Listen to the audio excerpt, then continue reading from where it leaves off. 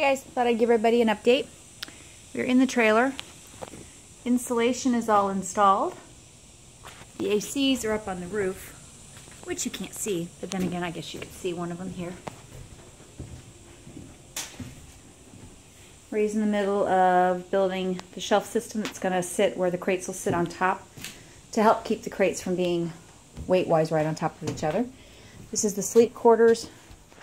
There's our 30-gallon water tank, which you can't really see because it's kind of dark. Sleep quarters, AC. So everything's moving right along. It'll be done for Thursday's transport. Here's a lot of our crates. We still have the largest coming tomorrow. Bought all brand new with the same company, so they all are the same size. So like I said, Ray's finishing the shelving system, which will be on both sides. Got the generator situation worked out, so the ACs are blowing really well. Insulation is in, and new lighting is in.